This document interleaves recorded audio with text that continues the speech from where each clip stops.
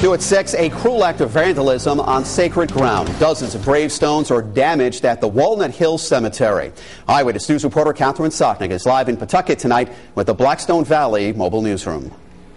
Well, just a very upsetting situation here tonight, Mike. I can tell you about 24 headstones have been vandalized here at the Walnut Hill Cemetery in Pawtucket. You can see some of what's happened here on my side, and this is pretty much what you're seeing throughout the cemetery. Headstones toppled over, and in many cases, crosses and other symbols actually knocked off the headstones. At this point, we do not know who's behind this, and we did speak, of course, with police a short time ago. They have no official complaints filed on the vandalism that happened here, so we don't know when it happened as well, but we're told by Public Works here in Pawtucket that the cemetery is privately owned, and there's no word on when these headstones will get fixed or if they will at all. A very disturbing thought here tonight to people who have loved ones, of course, buried here.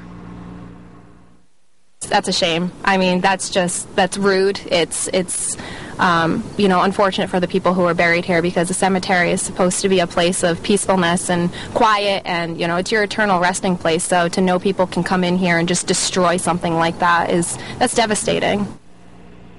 And there are some recent burials in the cemetery as well, and some of those headstones have been targeted, we've learned today as well. Again, no official complaint on file with police at this point. Reporting live from the Blackstone Valley Mobile Newsroom from Pawtucket, I'm Catherine Sotnick, Eyewitness News.